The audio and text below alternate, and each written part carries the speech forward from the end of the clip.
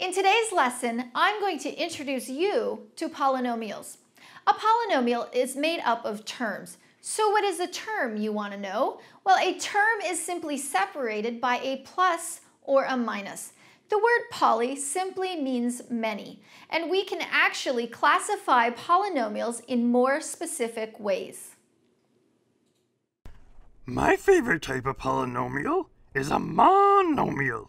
Mono means one.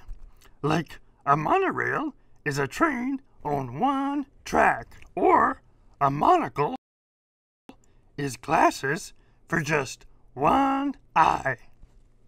So as we will see, a monomial is one term that consists of a number, a letter or group of letters, or both.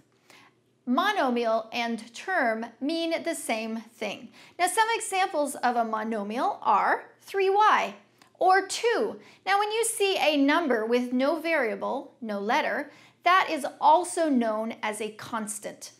We have 3x squared. Again, this is a monomial. Or how about a negative one, like negative 9ab? Or 7x squared y is also a monomial. Now, a binomial is a polynomial that has two terms.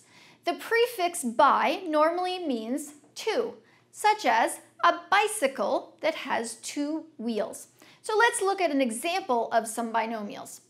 2x plus 1 is a binomial because we have a first term, we have a second term, and we know this because terms are separated by a plus or a minus. When we look at 6w cubed minus 3x, this is also a binomial. We have a first term and we have a second term. Again, we know which are terms because terms are separated by plus or minus. The last one we want to look at is a trinomial, and it is a polynomial with three terms. The prefix tri means three. Like a tricycle that has three wheels. An example of a trinomial is 2x squared minus 6x plus 12. Notice that we have the first term, we have the second term, and we have the third term. And terms are separated by a plus or minus. So 1, 2, 3, and that's a trinomial. And that is your introduction to polynomials.